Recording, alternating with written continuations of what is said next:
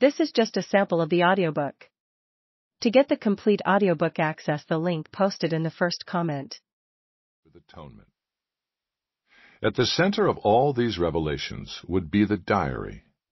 In his last 18 days on earth, when Laura's father was doomed and knew it, he had written a diary. His final farewell to the family he had just started and the daughter he had never met. That diary had been recovered by the stranger at Laura's door. It had been passed around to thousands of servicemen.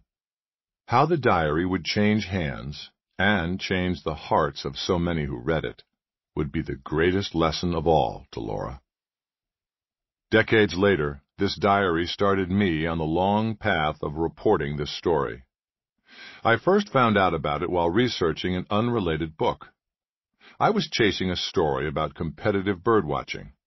It turned out that the greatest spot in North America to spot the rarest avian species of the 1990s had been amid the shrapnel of one of the most deadly firefights in all of World War II. Attu Island was a forbidding outpost in the far western Aleutians of Alaska, a treeless crag that natives called the Cradle of Storms, the place where weather was born. In June 1942, exactly 6 months after the attack on Pearl Harbor, Japan invaded and conquered Attu and several other of the barren Aleutian Islands. It was the first time since the War of 1812 that the United States had lost territory in war. To win it back, more than 100,000 United States soldiers were called into an Alaskan military campaign that culminated in the ferocious Battle of Attu. By comparison, that's roughly equal to the total size of the U.S. force dispatched decades later during President Barack Obama's surge in the Afghanistan War. The Alaska campaign had been a significant part of World War II. How had I grown up without hearing about any of this? Despite their numbers, Aleutian veterans remained largely unrecognized in both the United States and Japan. In the depths of World War II, propagandists in Washington and Tokyo were not anxious to publicize a military campaign so stained with agony and blunder. While Midway, Iwo Jima, and Okinawa headline chapters in every history of the Pacific War, the location of the determining battle in the Aleutian campaign is known mainly today as the answer to an obscure clue in a difficult crossword puzzle. 4 letters, a near island, westernmost USA point. Attu.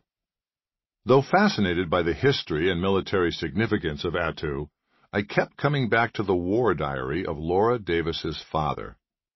He was a Japanese surgeon who graduated from medical school in California and returned home to Tokyo only to be forced into a war he did not support against the United States. I was struck by his valor and dignity. His writings made many Americans think twice about the true nature of their foe in the Pacific. U.S. soldiers were told during training that the Japanese military man was a bloodthirsty savage who had engineered the outrageous sneak attack on Pearl Harbor. The diary, however, raised the possibility that the enemy might also be a homesick father torn between his love of family and country. The writing and the situation in the diary were so heart-wrenching that it went on the 1940s version of going viral. Countless copies were transcribed and mimeographed and passed among United States soldiers. Over the years, I worked on other projects, but the messages of the diary pulled at me. I wondered how I would confront similar circumstances. Could I fight in a war I deeply opposed? What if the nation I lived in and admired had tried to kill me? If I knew my end was near, what would I write to my wife and children? Little by little, I traced the path of the diary, as well as the soldiers and families who saved it. I followed it from the military bases of Alaska to the document depositories of the War Department in Washington, D.C. and Maryland. From family rooms in Los Angeles to kitchens and courtyards in Tucson, Arizona, and Las Cruces, New Mexico. I found people still moved by the diary in Atlanta, Boise, Boston.